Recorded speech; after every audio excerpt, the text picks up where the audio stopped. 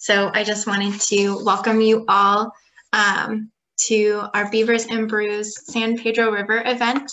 Thank you for coming today. So we are Watershed Management Group. So just a little bit of introduction to who we are. Watershed Management Group is a nonprofit organization based here in Tucson. And our mission is to develop community-based solutions to ensure long-term prosperity of people and the health of our environment. Let me just share my screen too. Can you all see that? Thumbs up. Great. Thank you, guys. And this is one of our River Run Network events.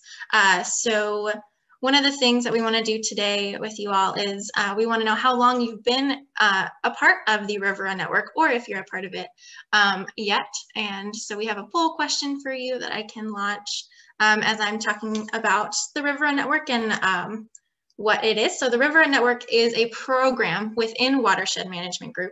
And it's a group of people working together to restore Tucson's heritage of flowing creeks and rivers. Watershed Management Group organizes activities for members, including creek walks. I have some photos of that as well. And Lisa, you are welcome to jump in. You can unmute yourself. So. Hi, everyone. Welcome today. Thanks, Lauren, for helping get the introduction started. We just wanted to share a few quick slides of what are the activities that are offered through the River Run Network. And it seems like we have a mix of folks who have been involved for a while and who are newer to the River Run Network. So looks like we have 5 folks on already this is their first River Run Network event. Welcome. So we have a email bulletin that goes out every 2 weeks or so, and that shares all the upcoming activities. So please keep an eye out for that and all the activities we have coming up. We have adapted a lot of our activities over the last year because of COVID, and it's been much more difficult to get together in groups as we normally would love to do. But we did recently restart our creek walks. This has been a staple of the River Run Network, getting out to places across the Tucson Basin to see these really amazing spots, riparian areas that have flow, some places seasonally. There are some places with year-round flow, and then also just the hidden gems in our different neighborhoods across town. You can see in the top left, we've got a photo of the recent creek walk down in the San Pedro, but we've started these up again with small groups and social distancing and masks on. So you will see those advertised. So keep an eye out. Unfortunately, we are having to keep them limited to just 10 people, but that is an offering we started up again. If you want to go to the next slide. We also have the Community Science Flow 365 program, which Lauren oversees. And we have a photo here of Sarah Bertelin and her daughter, who are Flow 365 members. This is a great way to get out regularly into your local creek, river, or arroyo and see what's happening there. We have 50 points around town that we are monitoring flow. And this has been critical because this data has not ever really been collected. As we've been trying to figure out how to restore these systems, we want to better understand what's happening at different points of the watershed. So if you join this program, you can get out and monitor regularly if it's no flow or low flow or high flow. And depending on where you're monitoring, you're going to see all sorts of different things. So this spot right here is a spot where we started to see flow return along the Tango Verde Creek. We have also been doing a lot of cleanups along our creeks and rivers, also in our neighborhoods. And we've organized big group activities, but also we're organizing dispersed cleanups. So another photo here with masks on, the reality of today. We are organizing days where we're asking you to get out in your own neighborhood. And that could be with your family group or your quarantine bubble, whoever it is, or just by yourself, but trying to get a big group of people out on the same day, but in all sorts of different locations across the watershed. And then we also do restoration workshops. So we have on the ground projects where we're doing restoration to improve these beautiful riparian areas. And those we do open to volunteers. So you will see those also posted in the River Run Network Bulletin, the Tucson Action Bulletin that we also send out. You'll see some of those opportunities, but that's a great way to get out and get involved with on the ground practices such as one rock check dams or removal of invasive species, other green infrastructure type projects. I believe that's the last slide there. So happy to see you all here today, and can't wait to hear more from our guests, Mike and Steve. Yes, thank you, Lisa. So before we jump in, I did want to just introduce Mike Foster and Steve Merkley to us today. So Mike Foster is a volunteer with the Friends of the San Pedro. Mike's been doing these surveys since the beginning, really since they started, and he's seen a lot of changes in the beaver population in the San Pedro River. So we're really excited to have him with us today to talk about these beaver surveys and what has been changing throughout the years. We also have Steve Merkley here with us, who is a professor of biology, ecology, and environmental biology at Cochise College. He and his students have been helping Mike with these surveys for a little over a year now. So we can jump in with Mike to start us off today.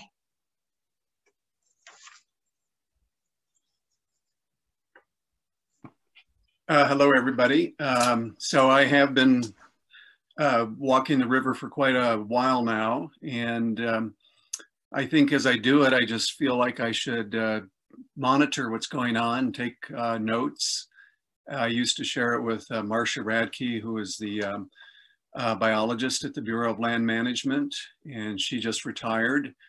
Unfortunately, in the last year, they wouldn't let her share any of the data that we had accumulated, and at that point, I thought, it's best to keep it in citizens' hands. I have no problem at all sharing it with the BLM, but there was a guy, I think it was Henry Breen, that was doing an article, and he couldn't interview Marcia, so he interviewed me and a few other people who have been out on the river. So I like to make sure that we have the information, not just the BLM.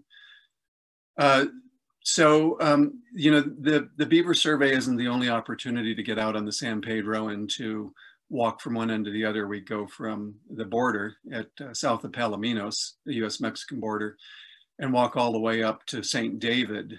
And each year there's a wet dry that's performed by the Bureau of Land Management, by the Nature Conservancy, and you can join in that. That's in June each year. And one year I did my own survey where I walked from the border to St. David. It's 45 miles. I heard one of our county commissioners comment on a Sunday morning broadcast that there is no problem with the San Pedro River. There's plenty of water for 300 years. And I thought, well, how the heck does he know that? So I walked in June the whole length and took video every 100 yards. And I have that video if anybody ever wants to see exactly what the San Pedro River really looks like. And it is something that we need to have concern about. When the Nature Conservancy does their research, their surveys, it looks better on paper than it actually does when you look at it on the video camera. So if anybody ever needs that, please get a hold of me. You're always welcome to contact me for any of the data that we have, any of the videos, or to take a hike. I can be persuaded to go out and even sleep out by a beaver dam. The beaver are pretty much nocturnal, and so a lot of times they'll get out there at dusk and they come out just when it's too dark to get a picture of them. But in the morning, they stay out a little bit after the light comes up. So the morning is the best time to get out there. Of course, we've been having temperatures down around 18 degrees along the river. So my creative efforts are mostly in doing videos. And I would be really happy if somebody would take over doing some of the data collection that I've been doing. And, you know, thank goodness that Steve has had an interest in that and his students. And I'm really happy that they're doing that, because I do it. I've done it in the past just because other people wouldn't do it. And you know, if somebody else does take over more of an organizing position in this, I'm really happy. Like if you guys want to do it, yeah, I'm delighted, because it's a little bit difficult. Like I said, I like to do the videos, and I'm always happy to go along on these and go with people because I know the river so well. So please include me. Some people had asked me, why do we do the survey at a certain time of year? And the river dries out after the monsoon season, which usually ends in around September. The river starts to dry out because the cottonwoods are online. They have green leaves and they're sucking out the water from the river. That is a beneficial thing, actually, to have the green vegetation there to control how you know, the shade on the river and how water can re-enter, all the organic material can re-enter the aquifer. But they dry the river out not long after September. And so it's a good time to walk once the leaves start to fall in October. Well, no, I mean in November, early November.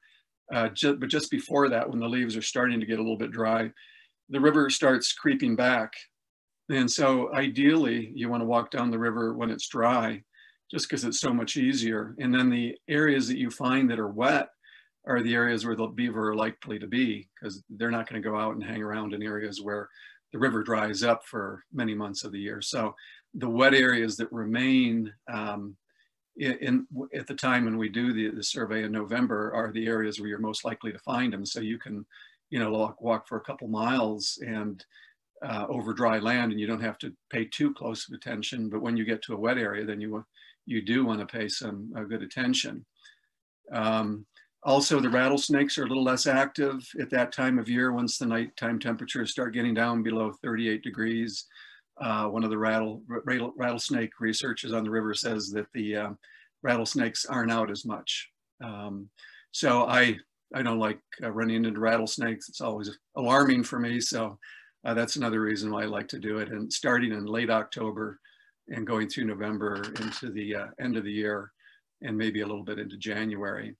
Another problem is that when you have floods coming through, it washes out all the evidence. And some years, not this year, but some years, like last year, we had rains that came in late November.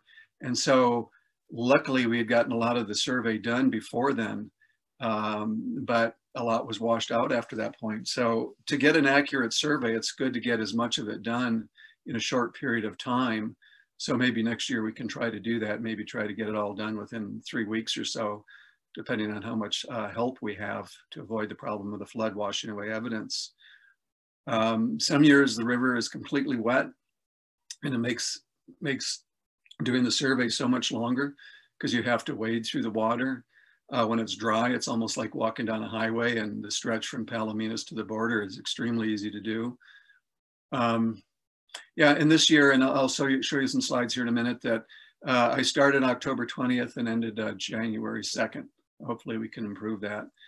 I walk from south to north because the floods bend the vegetation that way. And when you get into bushwhacking, when there's water and you can't walk down the middle of the river, you're walking against the vegetation all pointing at you, and you get snagged by bushes much more easier than when you're going the way that the water bent the vegetation. When the river is wet, it takes about twice as long to walk down than when it's dry. And it's, as I said, when it's dry, it's much easier to look for sign because the beaver don't build where it's dry, where it dries out for several months. So can we go to the next slide? So I also wear bright colors because there's a hunting season in there, and I don't always go in and look and find out when it is, but I know that there are hunting seasons from time to time, and they change from year to year based on how much population of deer there are. So I usually like to wear something bright. And you can walk below the high water line. So when you're worried about going through private property and somebody ever gives you trouble, which I don't think we've ever had, you just tell them, well, I'm below the high water mark and I have the right to come through here and we're doing a beaver survey. But we haven't had those problems, and there aren't many private areas in the survey area. So next slide. So this year, this is what I ended up doing, and you guys helped, and you guys were great help, by the way. I really liked the group that came down. You guys were very helpful and more observant than me. I hate to admit that, but your group picked up things that I didn't pick up. And I think part of it is it's just nice to have, when I go out by myself, I can't be on both sides of the river. And then you're kind of doing so much, you just don't see as much. When you have like 4 or 5 people, you have just that many more pairs of eyes and you see more. So I really enjoyed your help, and for safety reasons, it's better too. But so that first section you can see was from Palominos to the border. And then this year we did 12 different surveys, and you can see some of them were very long and some of them were very short, and I'll get into that. So let's go to the next slide. This shows how we broke it down, and I was keeping track of it. I used a little Macintosh program where I freeze the screen, and then I take it into, preview, and you can edit your screen. So I was keeping track of, what areas were done and what areas needed to be done. So this is when we were most of the way done. And can we go to the next screen? So starting down in Palominos, since they've been building the border wall, there's a good road that goes, as you can see it's in blue. You can take that road right down to the border and then drive right along the border wall and go to the head of the river. I was just down there the other day, and all construction is halted, and believe it or not, I ran into 5 tourists down there, and usually I never see anybody down there. It's only 4 miles if you walk back, if you drive in there and then have somebody drop you off and walk back. And you can probably do that in 3 hours easily. And this is usually a dry stretch. So it's very easy walking. When I was just down there the other day, it was mostly dry. So I got down and back within 6 hours. What I normally do is I don't drive down because I do it by myself. So I started at Palominos, walked to the border and walked back. And I think I did the whole thing in 6 miles, a real easy stretch if somebody wants to, get their feet wet working on one of these surveys. That's a real easy, fun stretch to do. Can we go to the next? And I didn't find any beaver sign at all. And in previous years, there were a lot of beaver in there. It's just in the last several years, we've been going through a really dry spell. After the cottonwood shut down, the river would creep back and go the whole length. But this year so far, it hasn't happened, and we're already into February. So next slide. Yeah, and this is one spot along the river where you'll find water. If you go there today, you'll find water there, and that's the most likely area where you're going to find beaver, if there are any beaver. And so maybe Steve and I will work on this. We haven't talked about it much, but we'll probably find a frequency of where the beaver are. And this is one of those spots, and we have the GPS there. So next slide. So this is a stretch that you guys helped us with, and we broke it into 2 segments, but you could easily turn it into 1 segment, have people drive along the blue lines down to Palominos and walk north like we always do. And it's only 4 miles, so that wouldn't take too long. And maybe next year we'll turn that into, a walk that, is the whole length, because the first section was pretty dry. The second section was wet and took more time. And you generally do find a lot of beaver sign in the other section, the north section. Next slide. So in that north section, this is where we normally always find the beaver.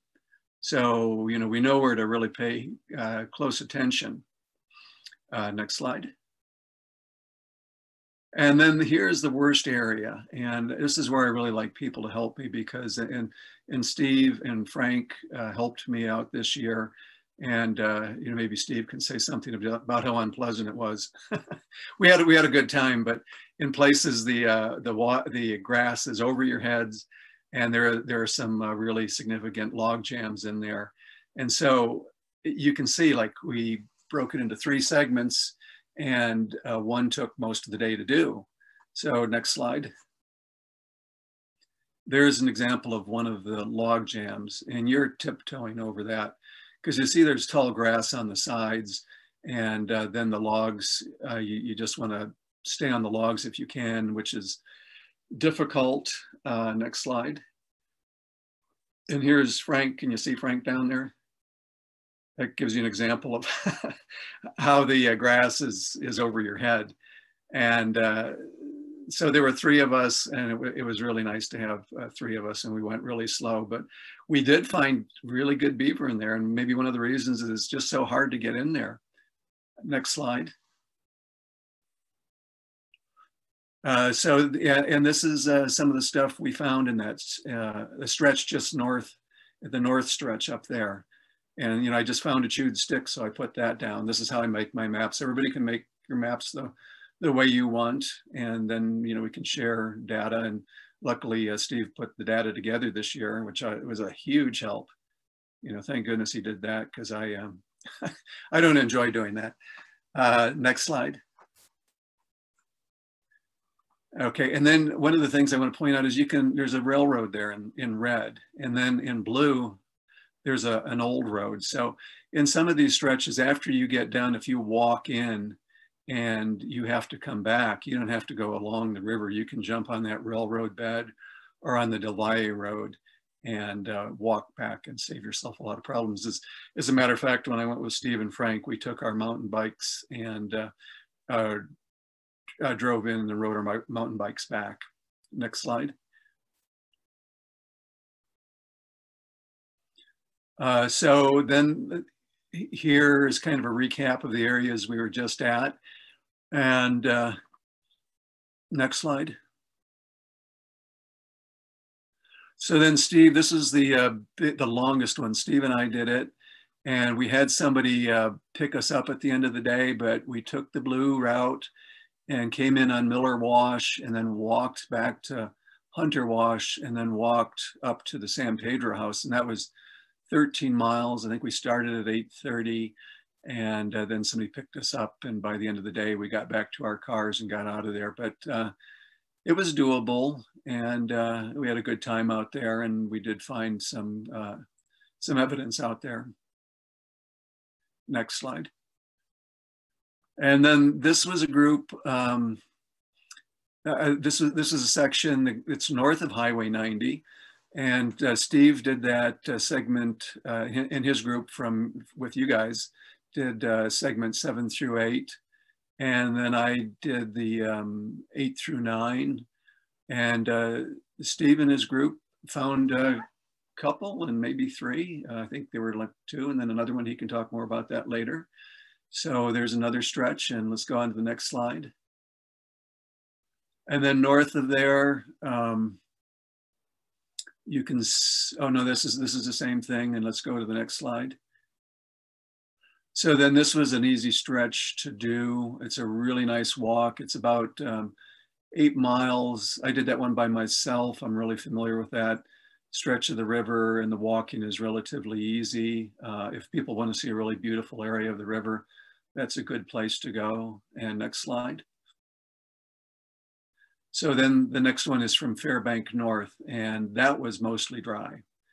And that was very easy going. And then there was one stretch north of there that I didn't do because it rarely has water in it. But that's just a recap of what we did this year. And if anybody has questions now or later on and they want to ask me about it, they can, but I just thought I would go over the different segments of the river, and that, you know, why some of them take a lot longer and why some are so much more difficult than others. It has to do with water and vegetation, log jams, things like that. So I'll turn it over to Lauren. I don't know if we take questions now or if those are later. Yeah, we'll have a time for Q&A. There are some people that are putting questions in the chat, which is great. So if I miss your question during the Q&A, just speak up and let us know. But I think we're going to jump to Steve. Okay, can you stop your screen share and I'll share mine, and then I'll come back to these photos. Hello, everyone. Okay, I'm going to share my screen. This is basically a collation of the data that we've collected over the past couple years. These beaver monitoring surveys have been done for a while before with Mike in coordination with the BLM.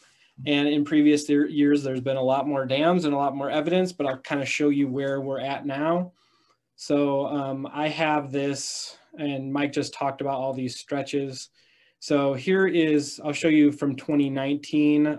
We didn't collect the data as extensively then. I came out with a group in February, right before the COVID lockdown, and we didn't find any evidence because there was a giant flood event that happened in November and washed everything out, as Mike already mentioned. But this map is interactive, so each of these represents a dam that was found that year, so you can click on it and then see the photo of the dam. These are all taken by Mike on that stretch. Here's another one. This one is actually came in from a little side wash, and we went there this year and there was no dam there, and there wasn't much water on that stretch either. And then this dam, which we think there's still evidence of it being there, although not quite as extensive this past year. So I'll show you that in just a second. So you can see the stretches which there were dams and beaver activity in previous years. So I'll move on to 2020 and just briefly recap. I'm not going to click every single photo, but I can share this with you guys. You can see the different evidences of sign, fresh herbivory, old bank lodges, which are essentially where the beaver dig a hole in the side of the river. That's where they spend the winter and breed and stay away from predators. And usually the entrance is below the water line, so they can go in and then they go up onto land.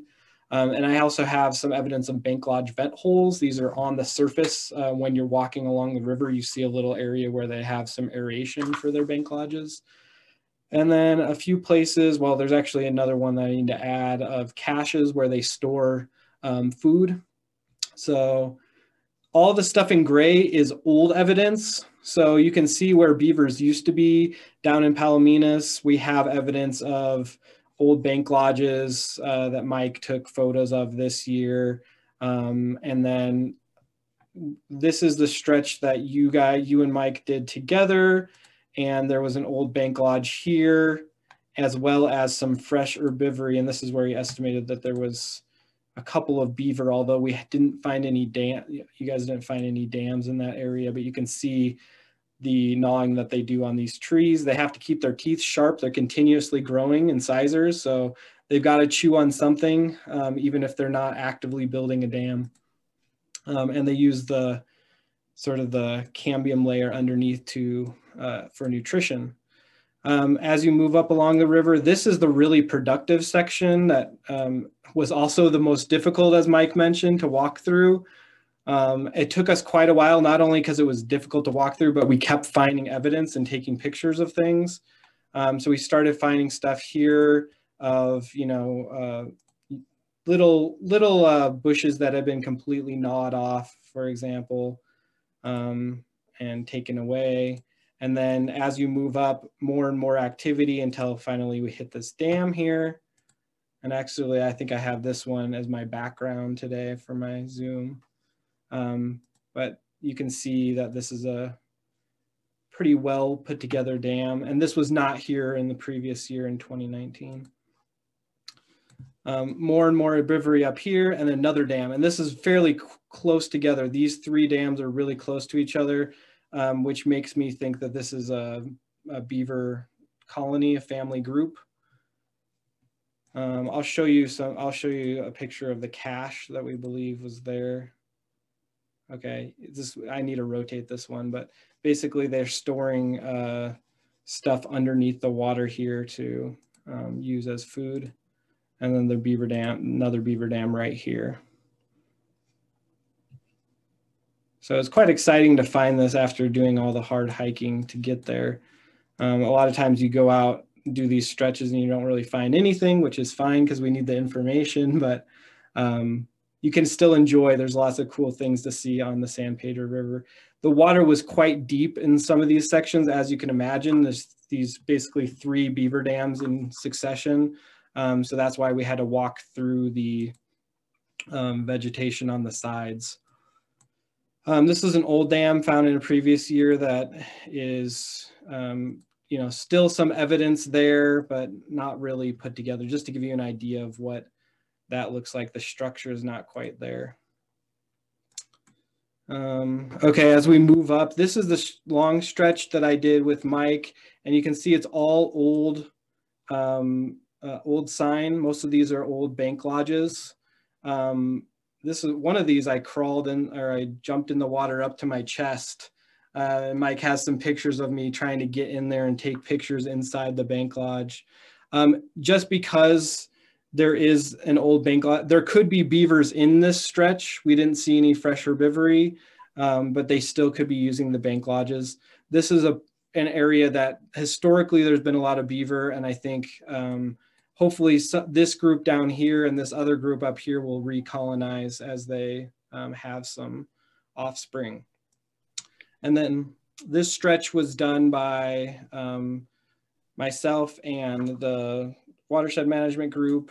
And we also found 3 beaver dams in this stretch. This one might be a different, maybe just a mating pair or a small group. But the dam was quite extensive there, as you can see, and there's lots of photos. This is not quite the best view, but you can see it over here. And then the place where we found a lot of activity is up on this area, which is all on private property. So the guy that owns this property is very nice and allowed me to come in and put a camera on right next to the dam so I could try to get some evidence of the beavers and what they were doing. So this has actually changed a little bit. There's a second layer now to this dam. There is some photos of the beavers, and I'll show you some more later, but there is a pair there at least. And then there's another beaver dam just a little bit to the north that is probably part of the same family group as well. And I'll show you this one too. And the property owner, both of these are on his property. So he's actually told me that he put up a camera at this dam as well. There's no tree to attach it to, so we had to put a post in the ground. So hopefully we'll get some data from that as well. And hopefully they'll have some kits here coming up in the spring. That was really the active evidence for this year. As you move farther north, there were some old sign, and Mike mentioned this, some old bank lodges here north of Charleston Road. And I think I need to add some more in here, Mike, that you found old sign up here. So that's kind of what I want to do with this each year as we go out and monitor, is keep track of how the beaver dams and beaver activity is changing over time. Oh, I did want to show you this because all these little yellow parts are where beaver had chewed. And he had put some fencing around some of his trees because he didn't want the beaver to take down all his trees. And he let one of the trees go so the beaver could have it. And they abandoned it and went to the other side of the river and completely took down. Oh, I thought I put the photo in there. I'll have to show that to you later, maybe if you stick around for the Q&A. But they completely took down a tree and it fell in the water with all the leaves. So there's a cache there as well for the beavers. So let's see, I'll stop my share. You can go back to the PowerPoint.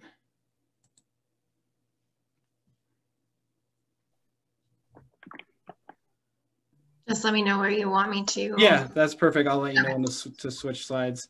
So yeah, I put these up just after Thanksgiving, and I've gone a couple times to check them. I just went this last week. And as you can see, as Mike said, it gets really cold there at night. This camera has it down at 20 degrees. And I don't have any pictures of them in the day. So everything is either after the sun sets or shortly before the sun comes up. You can see 3:55 a.m., 5:40 a.m. These beavers are going around building, and this is put right on the dam. Okay, you can go to the next slide. There's a number of species that are also utilizing, these are all from the same camera, that are utilizing this habitat, and that's been shown to be one of the benefits of beavers and beaver dams, is that they provide habitat for lots of other animals. So you can see great horned owl, white-tailed deer, obviously, perching birds like black phoebe, lots of wetland birds, mallards, gadwalls, Wilson snipe, great blue heron using this habitat. I love this picture of this raccoon swimming, as you can see, right next to the dam. And we also saw ringtail there, which is a kind of cool species that comes out occasionally. So lots of cool stuff relying on this area. Okay, you can go to the next slide. Okay, so I wanted to talk a little bit about the beavers that are in Sonora. So before I get into that, I can talk a little bit about what I think the population, and I've talked a little bit about this with Mike, what I think the population of beavers is in the US, on the US side of the border on the San Pedro. So as he mentioned, the Nature Conservancy does this annual wet dry survey in June. And I looked at the data, and they've been doing it since 2007. And there's usually somewhere between 35 to 50 kilometers of wetted river between the border and what we call the upper San Pedro, right? Which is basically the San Pedro Riparian National Conservation Area. So, but not, some of that is discontinuous, as Mike mentioned. The whole San Pedro, including the tributaries, has anywhere between 50 and the high year I found was 96 kilometers of wetted river with an average of about 70. And the upper San Pedro around 40 kilometers. And in the literature, they estimate that beaver densities range from about 0.32 per kilometer up to 1.9 per kilometer, but may get higher during certain years. And so I estimate that the carrying capacity sort of the river, the upper San Pedro on the US side, could be anywhere from 11 to 95 beavers, okay? But you would probably put the, sort of a healthy estimate of population, if all the usable habitat was taken up, maybe around 50 or 60. That would be my estimate. And in North America, average beaver colony sizes range from anywhere from about 3 to 8 beavers. Usually it's around 4 to 5. Sometimes 6. So it often includes the mating pair, the 2 kits from the previous year, and then the 2 kits from that year. And then the second year kits will then disperse to other locations, which is why we might find some of this herbivory going on away from the dam sites, as they may be going out to sort of establish their own colonies. So my estimate of the population on the US side of the river is between 12 to 15, but it's possible there could be more than that that aren't actively building dams. There are beavers down in Sonora in Mexico.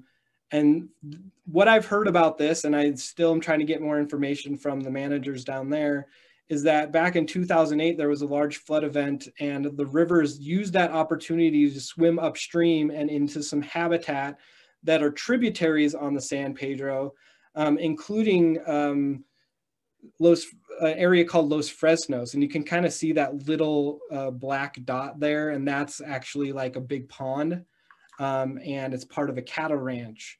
And so they have somewhere between 12 and 15. They have 3 or 4 family groups in and around that pond. You can see some of the dams that they've built. There's definitely got to be some on the San Pedro as well on the Mexico side, but I'm trying to get info about how many there are. They have told me that they have removed 12 nuisance beavers. Did she disappear? Okay, the PowerPoint went away. They've removed 12 nuisance beavers down there in the last 3 to 4 years, and actually relocated them to a place called Los Ojos, which is in Sonora. It's kind of right south where New Mexico and Arizona split from each other. So I think there's a lot of work that can be done on understanding not only population in the US, but also on the Mexico side of the border. So that was actually it for my presentation. So she went away at a good time. I think she said her computer froze, so she's trying to get back on. Okay. But I think we could probably open up while Lauren's getting back on. Let me just look. I don't think she's on yet. Open it up to questions. Lauren and I have a few slides we're going to share as well, but with her disappearing, we're not able to do that. But Steve and Mike, this is such a cool presentation, like really cool to see the in-depth effort and data that has been pulled together and to hear the estimate of beavers. So I have a question, and then if you all have a question, you can raise your hand or put it in the chat so we can put in a few questions for Steve and Mike. But maybe for Mike, I don't believe you shared this, but if you could share a little bit about what this population means in terms of where the population started and grew to. So the beaver reintroduction was about in 2000. So what do you think, having been involved in kind of seeing the ebb and flow of the population, what do you think this population size means for the beaver population along San Pedro? Well, what was the number, Steve? I think it was like 16 that was released in 1999. And then the populations have fluctuated over those years. And I think once they estimated there was like 135, which I think is way higher than actually existed there. But I guess the big point is that the numbers really fluctuate. And the river goes through a lot of changes, as you can imagine, and rainfall is maybe the biggest. How much water do we have available? When the whole spring is wet, you can build a dam just about anywhere. And in these last several years, it's been so dry that there really aren't many available spots. I remember at one time when we had the large counts, then all of a sudden the numbers went down and the river wasn't all that much drier. But to me, in my imagination, not that I know, but in my imagination, I was thinking that the mountain lions were getting hip to the beaver. Because where the beaver are, they've got a distinct smell. If you just hang out where their bank lodges are, you can hunt them. And I've found the intestines of beaver laying out on the bank. And supposedly when the mountain lions eat them, they don't eat the intestines. There are a number of other things that could happen in there. You could have like, disease, like there were quadamundi in the Huachucas and their numbers plummeted. It could have been disease, could have been predation, could be with the beavers, it could be water contamination, some kind of pollution, trapping. Unfortunately, there's one guy right where the beaver are the most numerous that seems to blame everything that's gone wrong in his life on the beaver. And he had threatened to shoot them. So the beaver did disappear from there. So there are a whole variety of things, but I'm really encouraged in this last year that the first year Steve and I did it last year was, we had some, but we found more evidence this year. And so I think they could certainly rebound. If we have, as Steve was saying, from 12 to 15, that's the original number that was introduced. And if we get good enough flows, I could see that number going back up to the high numbers that Steve mentioned earlier. Thanks, Mike. So we'll take a few more questions, and I see Lauren's back, so I think we'll do our slides. There's some good questions coming in here. One question is, what is a nuisance beaver? I think that term. Yeah, I can speak to that, because actually the beavers that were reintroduced to the San Pedro were considered nuisance beavers too. So they are basically beavers that are causing some issue on private or public property. So they can back up the water and flood out someone's property that they don't want that to happen. Or they can get into irrigation canals and flood those and stop the flow of water. So anything that kind of those have been trapped out, and that's one of the ways to control them is to trap them. And rather than kill them, which they do still in many parts of the country if they trap a nuisance beaver, reintroduce them to somewhere where the beaver are needed. So, yep. And then there were two questions about related to riparian trees and what's kind of the relationship between beavers and a healthy riparian forest. So have you all seen or are aware of, I would say, any detrimental influence with the beavers are taking down the trees, but is that negatively impacting the riparian forest health, or how do you see that working? I don't think so. I mean, I've seen areas, and a lot of times they don't get through the bigger trees. And then, believe it or not, even though the cambium, the whole tree is girdled, the whole cambium's gone at the bottom, the trees will persist for a number of years. But I ran into one of the guys. They have a number of wells along the San Pedro, and one guy was out doing the well monitoring, and he said that he checked his well and it was like a foot up.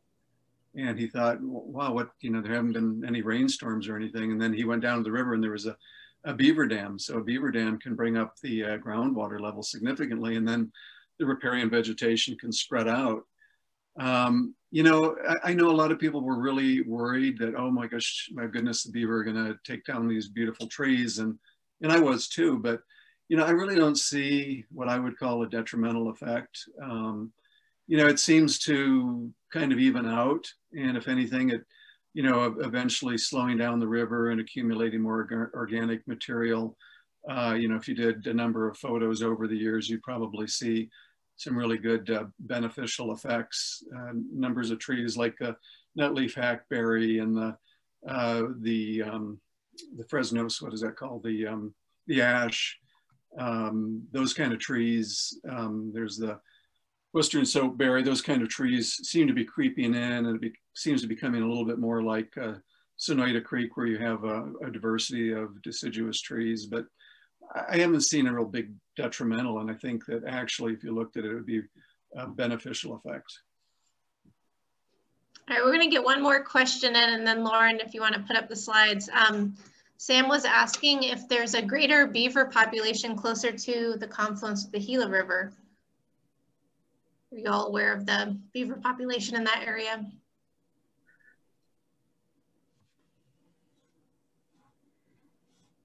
Gila River, way down there, I don't know. I don't know anything about that. I'm not sure. There are definitely beavers in northern Arizona, but I also don't know much about it. So future Beavers and Brews, actually we were trying to find a speaker who's involved in the Verde River in northern Arizona, because we do know that there are beavers there and there's some conservation work being done. So we will try to track someone down who can share more about that. Later on, I would want to share one thing. I found a location last fall where you can camp out right next to a beaver dams. And so whenever you guys are ready, I'll show you where that campground is. And you all might want to plan a little trip there sometime, because I wake up about a half an hour before dawn. If you just walk 50 feet down from your campsite, you can sit on the bank and watch the beaver swim around. Yeah, that sounds great. Camp trip. Do you want me to show you that now or later? Sure. Yeah, go ahead. Okay, here we go. I'm going to share my screen. So this is Buffalo Crossing. This is in the White Mountains. So you go up north of Morenci on Highway 191, like you're heading to Alpine, and you might even go into Alpine, and then you go down on the Black River. And so I wanted to show you here. Can everybody see just all these dams that are in this one little stretch of the river? And it makes a really wide area. And as a matter of fact, it's so wide, when I was there, there was a lodge in the middle, and you never see it on the San Pedro. You'll see that on lakes in the north, but not on the San Pedro. So they actually had a lodge in the middle. And so this road is the road of the campground. You can camp along it. And as you can see, there's another beaver dam here. and another one here. And I camped right out here, and I just walked down and I saw 8 beaver in the morning. And I filmed them mewing, or recorded them mewing. They make this kind of type sound, and up further there are more, and all along the Black River there are beaver dams. So if you want to get your own pictures, all you got to do is get up before dawn and wait, and they'll usually hang around a little after the light comes up, take some pictures, just be quiet and don't move, and you'll be able to get some great shots. And this is what the campground looks like. You know, when you're going in there, it's on the Apache sit graves. And if anybody needs better information, just you can write to me or just write that name down, and great place to go see beaver. Right now, I just talked to the Forest Service today about it, and the roads are pretty icy. They say in April, the roads are usually clear enough that you can get down there. So I'll turn it back over to you guys. Thanks, Mike. All right, Lauren and I have a few slides, and then we have a short little, I think if it's going to work, a little teaser video for some upcoming beaver related efforts that WMG is working on. And then I think Steve and Mike offered to stay on a little bit past our time. So if folks want to stay on for further questions, we'll be able to stay on a little bit longer. But we wanted to update you all on WMG's Release the Beavers campaign. So this is something we started about 1.5 years ago in relation to the effort to reintroduce beavers into Las Ciénegas National Conservation Area. So that's in the Santa Cruz watershed, so neighboring to the San Pedro. The Bureau of Land Management has been looking at bringing beavers back into this area. They've already assessed that there's enough water, perennial water, to support beavers, and it's kind of been a backburnered project for over a decade, but there was some real movement to push this forward in the last few years, and they started an environmental assessment process. This is what we've been, it feels like forever waiting for at this point, because I think 1.5 years ago we heard 6 months, and it's now 1.5 years later, and we keep hearing that it is in process. So hard to say exactly what that means. We know with government transitions that probably slowed things down, but as far as we know, it's still in process. So very much still a possibility, and we want to keep the dream alive by keeping talking about it and hopefully keeping it in front of the agencies that the community and the public cares about this. And the introduction itself would be with Arizona Game and Fish. So WMG's campaign is more around public education awareness and then advocating for this effort. The other part, so a couple other parts of what WMG is working on is just promoting understanding in general around the role of beavers as a keystone species in riparian areas in southern Arizona. And with the beavers having basically been hunted out back in the early 1800s, a lot of the riparian areas have not really been at their prime state because they've been missing this keystone species. So we were wanting to bring awareness around that and really kind of prepare the community again for seeing beavers as an asset, something that we want to have in our riparian areas. And then finally, we've been getting more involved with the San Pedro Beavers effort in terms of learning what's going on. When we did a panel 1.5 years ago, we had heard that maybe there weren't any more beavers in the San Pedro. So that was a bit of a shock, but we're happy to hear that there still are some beavers, and that's how we got involved with Mike to learn more about what has been going on with the surveys and what the current population is. So it's wonderful to see that there still are beavers in the San Pedro, to learn what has been going on in that watershed and what we can learn from the San Pedro beavers. And then what we're also interested in getting more involved in moving forward is advocating for new releases, that there is more capacity for beavers in the San Pedro. And, you know, if the community speaks up about this, and we might be able to influence the agencies to bring more beavers in, to release a new set of beavers and continue making sure that that population is robust. If you want to, yeah, move ahead. So we have a number of illustrations of what our vision of a restored Tucson Basin would look like for our creeks and rivers. And so you might have seen this. This is our illustration of Las Ciénegas National Conservation Area with the beavers reintroduced. And there is, as I mentioned before, already perennial water there. But once you have beavers moving in, you're going to see dams and slowing of the flow to create bigger pools and basically a broader floodplain, because there's more water on the landscape. You're going to actually see, in some ways, the riparian area expand. So they will be taking down some riparian trees, but they'll also, as Mike pointed out, be expanding the riparian habitat, and you're going to see new riparian species moving in. You want to move to the next slide?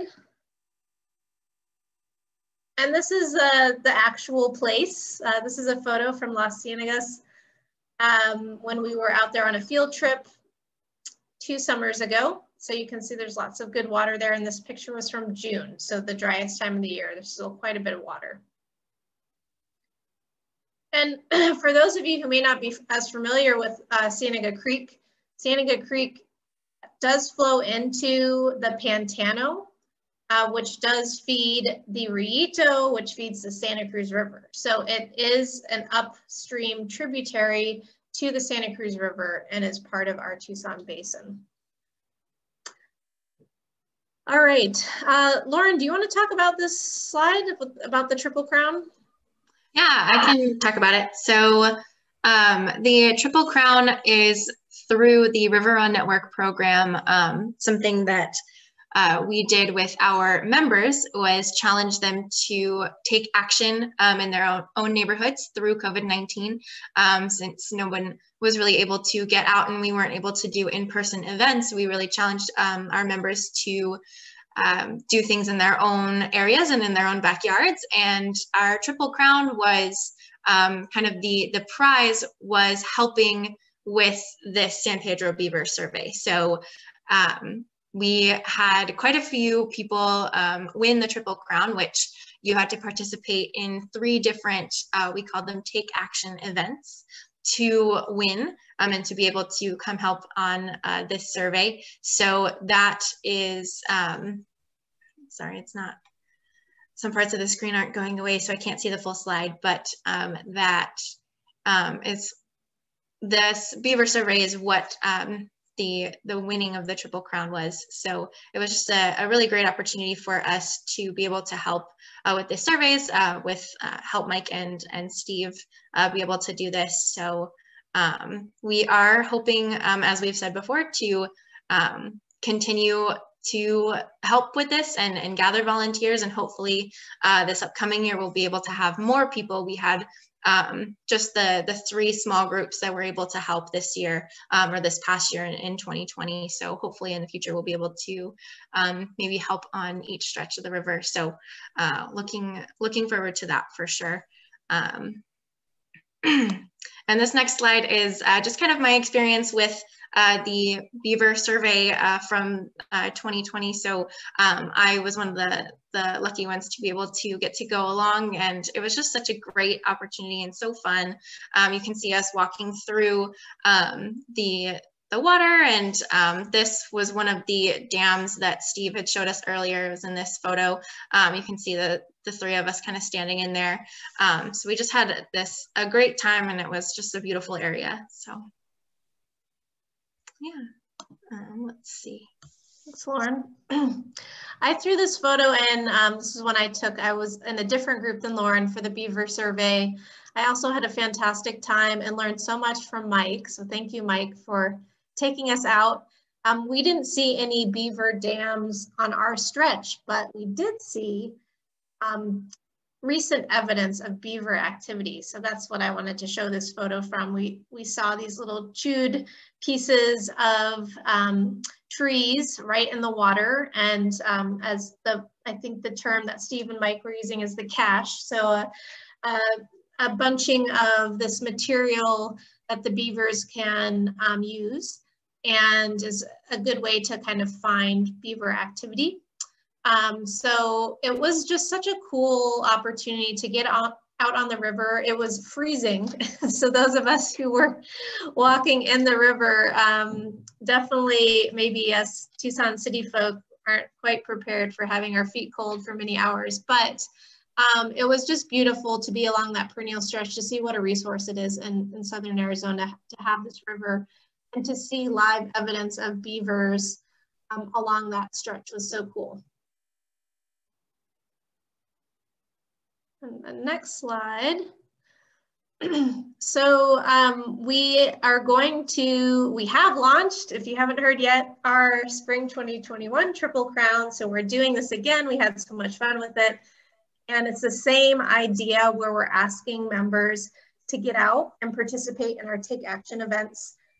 We are offering, we're going to be making a River Run Network t-shirt. So this is new. So we want people to be able to be around town wearing their River Run Network t-shirt when they're out pulling invasives or picking up trash or building a basin, and celebrate the group. So anyone who does a Take Action event and sends us a photo and a description, we will give you a t-shirt. And if you do 3, then you will win the Triple Crown. And our Triple Crown prize this spring is going to be a special field trip to Las Ciénegas National Conservation Area, in the area where they are planning to release the beavers. It is a little bit tricky to get out there, but we are happy to take folks out there. And so we will be planning that with everyone who has earned the Triple Crown. So keep an eye out for these events. Some of the upcoming, we have BYOB and Plant a Tree coming up in early March. So that's Build Your Own Basin. We have a virtual workshop, and we're actually giving out Build Your Own Basin kits for free to anyone who registers. And then we're going to be doing another invasive species pull workshop with Trevor, and then a Take Action Day. And then we have some more Steward Your Streets and Clean Your Creeks events coming up.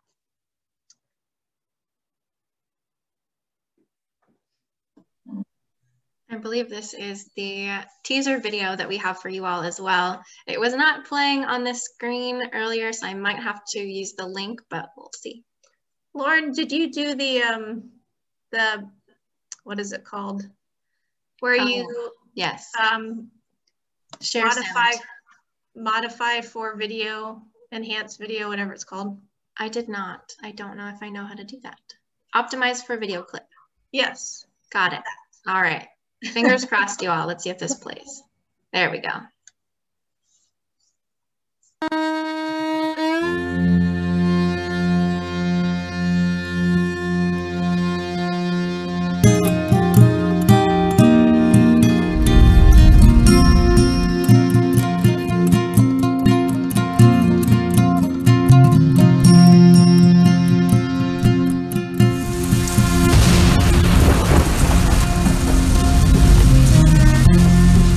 Water flows very quickly into the Santa Cruz River, up to Abra Valley, diving underground, and then it's gone.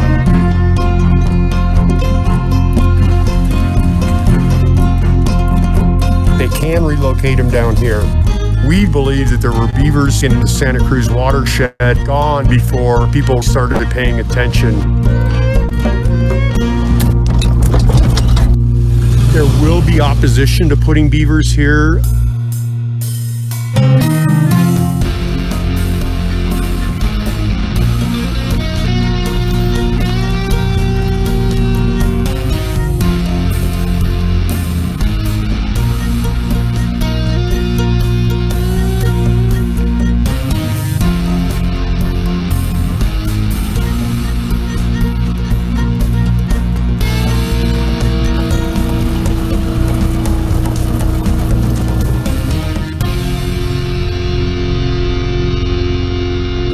Desert is just amazing to me.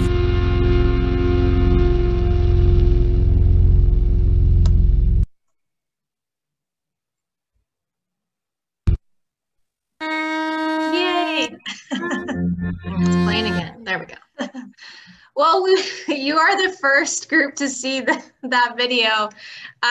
Teaser, it's the teaser for the teaser. And to get a little sneak peek that WMG is very excited about, International Beaver Day is on April 7th, which is the day after Arizona Gives Day, and WMG loves Arizona Gives Day, so we're teaming up these two things to do a big push for Release the Beavers. We're going to have some new short videos. We're working with a filmmaker, Marcus De Leon, so that's what that little teaser was for. So any feedback you have for us on the little teaser video, we'd love to hear. But you're the first to see it and first to hear. This is a big push we're going to be working towards April 6th and 7th.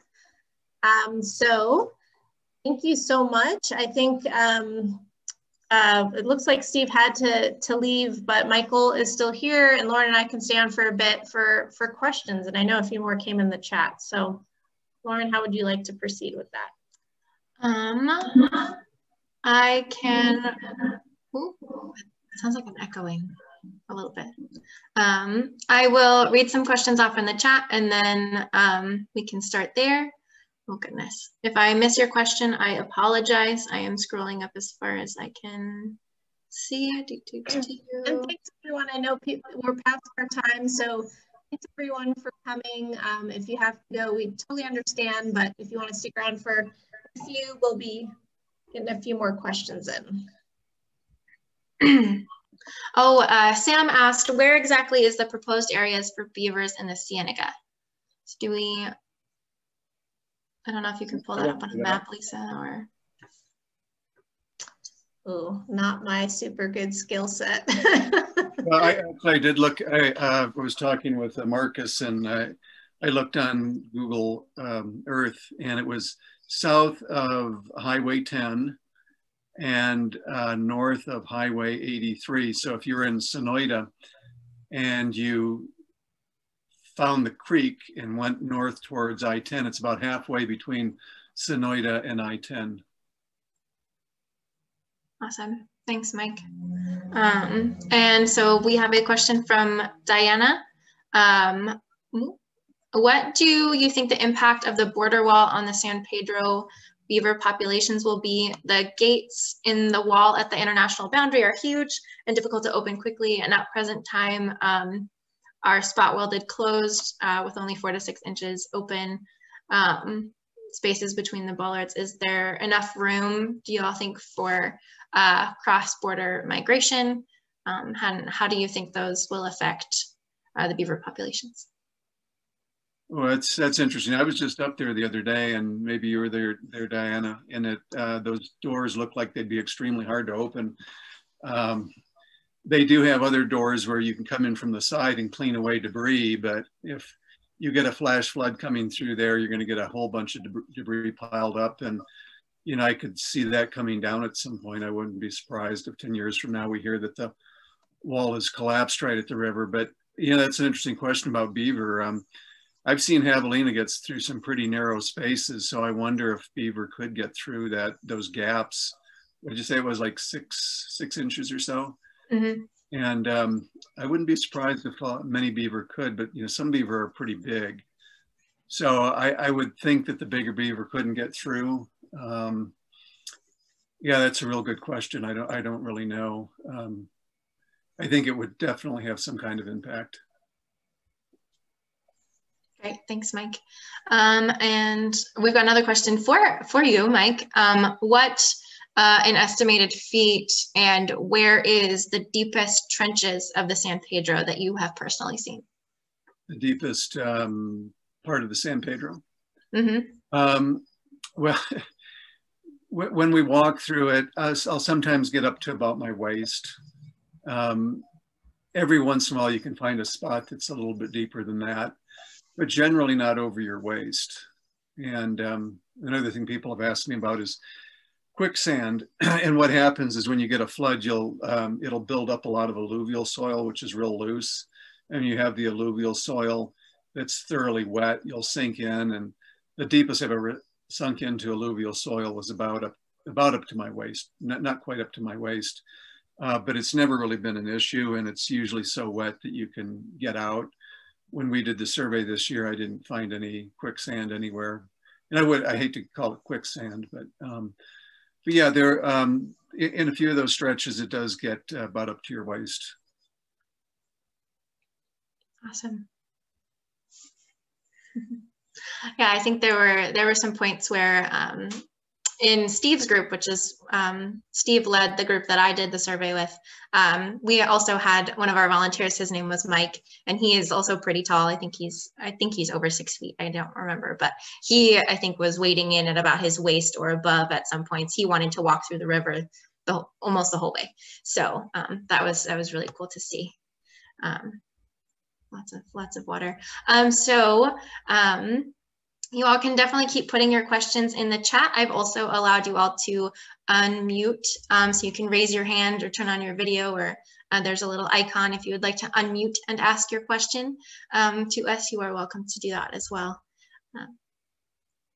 Well, you know, mostly it's very pleasant walking through the river. It's usually only about a foot deep, and when you have a warm day, our day wasn't all that warm, but when it's warm, it's just a total blast. Mike, I have a question. Wondering, from your experience, what is the perception of the local community of the beavers in general, like Sierra Vista, Bisbee area? Well, it doesn't impact people like it does in Wisconsin, you know, where a beaver will flood a road or flood somebody's property. So there isn't the same hatred for beaver that you find in other parts of the country. There's that one unfortunate gentleman that, you know, blames everything on the beaver. But for the most part, I think people are just kind of curious. In the schools, I worked in the Sierra Vista schools for 28 years, and there's a lot of curiosity. People are very interested in it. And I think people like the beaver. They didn't have any negative consequences from the beaver being around. And they thought it was interesting that, you know, this, you know, aquatic creature was in this desert environment. So I think generally people like the idea. Initially, when they were letting them go, a lot of people, as we talked about earlier, were really concerned about cutting down the beautiful trees, you know, as I was. And as Steve was saying, the one guy who owns the property is putting fences around some of his favorite trees. So, you know, that's an issue.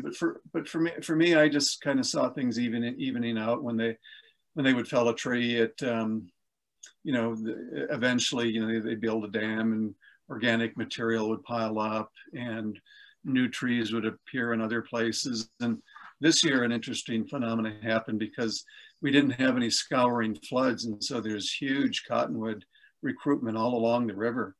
Like if you go down to the river now, you'll find little saplings about this high all over. And in the fall, it was beautiful because you look at the bed of the river and there'd be this nice little golden cast all along the bed of the river in places.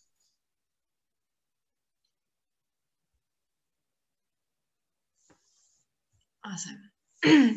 Well, thank you, Mike, and thank you, Lisa and Steve, even though he's not here anymore. If there are no more questions, thank you all for coming tonight as well. And yeah, just thank you. This was just really informative and had a lot of fun doing the survey, and I hope all of you, or at least some of you, would be able to join us this next survey time in probably about December, November time. So keep a lookout for those different events and other volunteer opportunities through the River Run Network program as well.